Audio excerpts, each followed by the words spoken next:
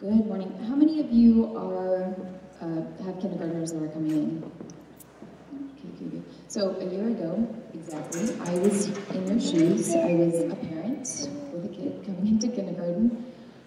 The difference is I didn't attend this.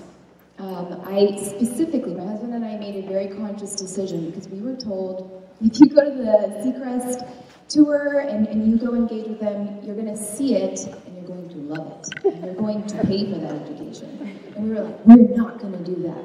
And I'm here, I have a kindergartner, so we are doing it. So we said, we're not going to do that. We're not going to go to that tour. We're not going to talk to them. We didn't talk to Crest until April. So I'm here to basically give you words of wisdom so you don't make the same mistake we did. Or so that you can go into it with a little bit more of an education of how you can make a conscious decision about how you decide to come to Crest. So the first thing was I had the one thing right, which is don't make a decision about where you're going to send your child based on gut. There's lots of research that says that when we do that, no matter what, it could be school, it could be anything, if we're doing it based on emotion or spidey sense, as I call it, or the gut feeling, you're not going to make a very wise decision. So yes, Crest is a beautiful school. The flexible arrangements and the technology here is incredibly amazing, but that shouldn't be the one thing that makes you say, I'm going to do that, because as Dr. Panuga-Wise mentioned, this can be just a kindergarten thing for you. It could be a K through 5, it can be a K through 8. So this really is an investment in a time that you want to commit to, and you want to feel comfortable that you're making a decision for the long run. And that goes for here or any school that you might be looking at on the coast or over the hill. However you're making that decision, think about what that might be. The next thing was that we didn't. When we decided to engage with Crest, we did come and, like I said, we looked and we were like, everyone here is so incredibly nice. When you do the tour and you talk to the ambassadors, the aptitude and the way you engage with the kids, you're like, I want my kid to end up like that. Like, that's awesome, right? And we had to really think, we know that this feels right, and there's so many good things about this, but how do we weigh that decision? And so the second thing I'm going to encourage you to think about is not to think about how you went to school. So I grew up here, so did my husband. I went to Fairlawn, he went to El Granado, we both went to Cunha, we went to Half Moon High. And at that time there was no Crest. I'm looking at somebody who went to school with me. There was no Crest, we had Wilkinson. But it was rare that somebody went over the hill and ended up at Sarah or Notre Dame, and those were like the two schools people went to. So we looked at that and we just thought, we've come so far in our careers and things have changed for us personally, and then just school options and education approaches have changed so much. We just couldn't possibly imagine that the education for our daughter would be the same as what we went through. So that's the second thing I'm going to ask you to realize faster than I did. Right, remember, because I'm here to not just talk about Crest and how happy we are with it, but just helping you avoid that extra stress. So there's a couple things I would recommend, and one is to just look at your family logistics. For us, somehow, that's things like proximity, the schedules.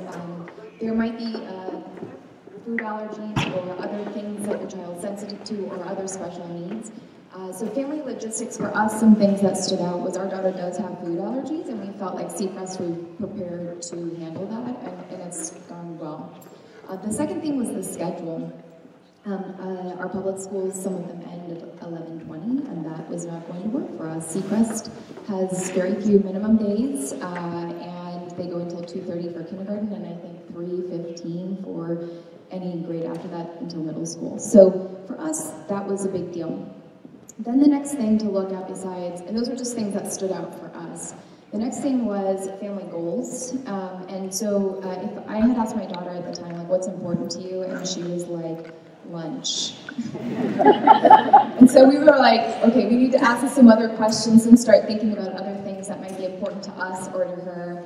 So we talked to her preschool teachers, we got an idea of what was going on with her. Some other things that were important to us was communication. We like to know what's going on. That's our personality, my husband and I. So you get regular and frequent communication with Crest. That is something I can guarantee you'll get.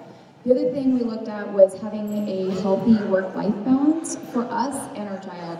And so we liked that there were, Gabe had mentioned this, we liked that there were lots of different programs she could go to without us having to sign up for a lot of aftercare activities. So there's art, there's drama, there's Spanish, there's PE, there's lots of things. The other thing that we looked at that stood out for us personally was the aftercare program. Janice is here. Jaws is awesome. On Fridays I have a pretty flexible schedule, and I tell my daughter, you want me to pick you up or go to Jaws? And she ditches me every time for Jaws. So those are some things that stood out for us. The other thing I'll mention that I forgot on the work-life balance that you're going to want to ask the ambassadors and the teachers is about the approach the school has is less about handouts, less about homework, more about preparing the children to complete real-life projects or tasks. So they can explain it a lot better, but there is more of a continuous assessment approach rather than like, you get grades. And again, here, this is where the approach from when we were kids is just completely different.